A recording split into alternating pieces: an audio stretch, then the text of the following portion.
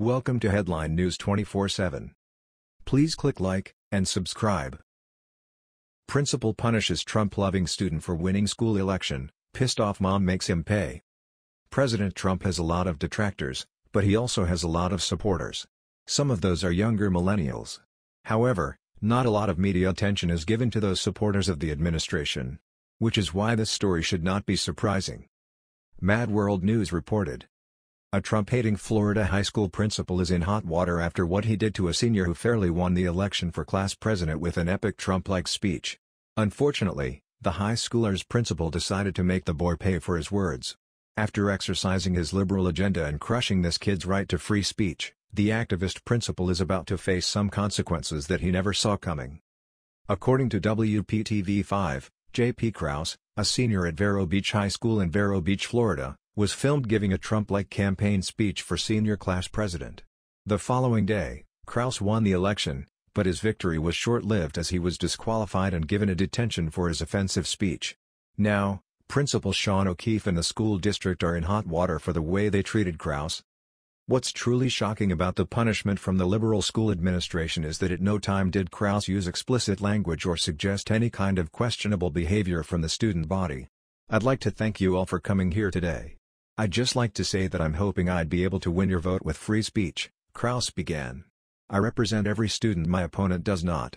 I am all for freedom, equality, and liberty. My opponent wants to advance communist ideas into the very fabric of our government. She will expand the government so that you will not be able to do anything. She will likely create a dress code for you all. The teacher interjected, "JP, I'm already doing that." The students laughed as Krause continued. She will raise taxes to 80%. I do not want any taxes for our students. Our student body is one of the smartest in our county, Krause said, according to Fox News. Speaking about his opponent again, Krause said, She represents Sebastian River High School. What I propose is that we build a wall between here and Sebastian River and we make Sebastian River pay for it. The class broke into laughter as the fed-up liberal teacher cut into Krause's speech again, asking, "Are you done?" Krause gave his closing remarks, saying, "Thank you all, and I hope I win your vote tomorrow." Trump has also fumed about McCain's vote last year to kill off a bill to reform Obamacare. A six-term senator and a Vietnam veteran who was held as a prisoner of war for more than 5 years, McCain pushed for bipartisanship on the Hill. He ran against Bush for the Republican presidential nomination in 2000. He clinched the nomination in 2008 but was defeated in the presidential election by Obama. Both Bush and Obama will speak on Saturday, along with former Secretary of State Henry Kissinger, former Connecticut Senator Joe Lieberman. McCain's pallbearers include actor Warren Beatty and Russian dissident Vladimir Kara-Murza, as well as former Vice President Joe Biden and former New York City Mayor Michael Bloomberg. Early Saturday, his casket traveled to the cathedral after stopping at the Vietnam Veterans Memorial, where McCain's wife Cindy laid a wreath. Defense Secretary James Mattis and White House Chief of Staff John Kelly accompanied her.